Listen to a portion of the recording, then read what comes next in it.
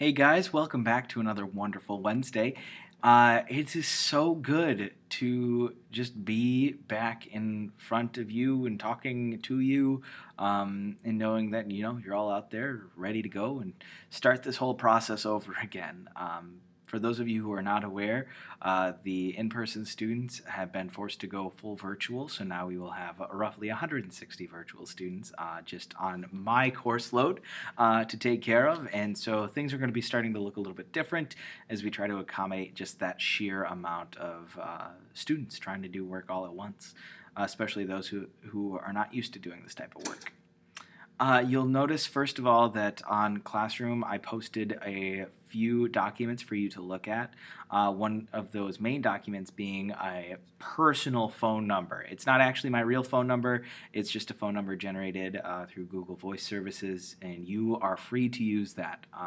I would prefer if you try to email me first, because not everything is an emergency, and especially your parents, if they can email me just in case there is some sort of grievance, or if there's just a question that I can't answer, it's a little bit easier to send them through the proper channels if they are working that way. But if they want to contact me via phone or text through that number, they are free to do so. A lot of people we tested this yesterday and have been texting me since then, and it seems to be working just fine, so the number is correct and up and running for everyone. Please add that to your phone and contact and keep things professional, and I'm excited to hear from all of you and help you as you need help. We also should take a look at that schedule that I posted on Classroom. Now, that schedule is final, sort of, and not perfect, as it doesn't have every single assignment for every single day, but it is a great idea of the general outline that we're going to be working with for the rest of the semester. Well, not really just semester, just this 3-week stint that we are hopefully going to be done with by December 8th and back in person by December 9th. We'll see how that goes. If there are any accommodations that you think are not being met or need to be made, please let me know, and I'll get to those as soon as possible. You'll notice that grades for your papers still aren't in, and that's just because there are so many of them to go through, and hopefully those will be done by Friday, especially with all of the extra time that I've got to get those done. Hopefully you'll start seeing grades updated there very, very soon. Just know it takes an immense amount of time to get through those and grade them more or less well, and I'm even being kind of lenient on them with this just being a very awful, strange year. With that being said, I would like to move on to our assignments today. In-person students, you'll notice that the Johnson University and everything is up, and virtual students, you'll notice that it's pretty dang similar to what you saw yesterday. The questions for today are different and pretty much rely on you having watched the Johnson University segment or have been present for the presentation yesterday. So please take yourselves on over there to that link that's been provided for you and pay attention to that. Remember, I do want you to pay attention to the DSS, which actually is presented to you through SDS in the presentation.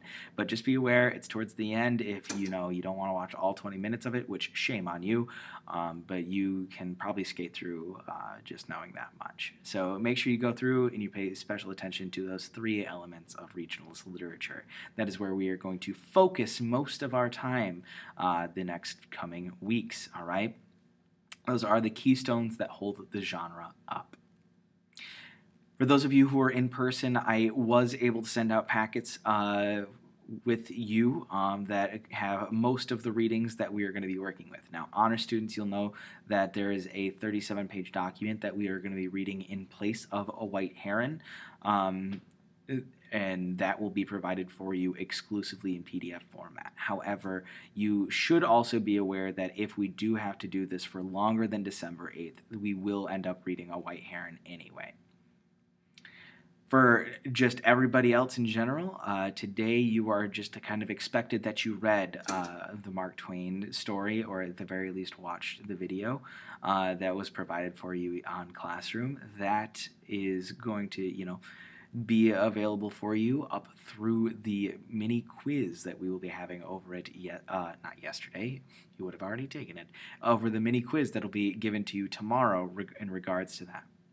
We are going to absolutely crank through the common usage. All right, we are going to just power through it. We're going to get it done. We're going to finish it while we're away on this 3-week stint. And we are going to return to our vocab questions. So hopefully we can get that started and revamped and finished by January 22nd. We will also be focusing in on our stop and notice strategies while we're gone over the next 3 weeks because, well, it's literature, and real readers use these stop and notice strategies as their way of annotating and noticing what's important in the writing. So those are going to be there. Those are going to be super helpful for us, and I am honestly pretty excited to embark on that journey.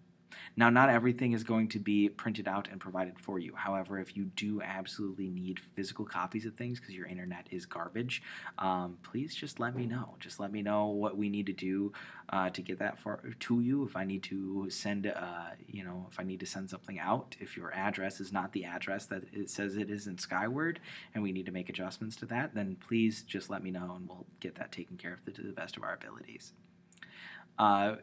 Another thing that I'd like to talk about today, right before I let you go, is that on Tuesdays and Thursdays we will have Google Meet appointments. They're not actually less of appointments and more of just an abbreviated school day for you.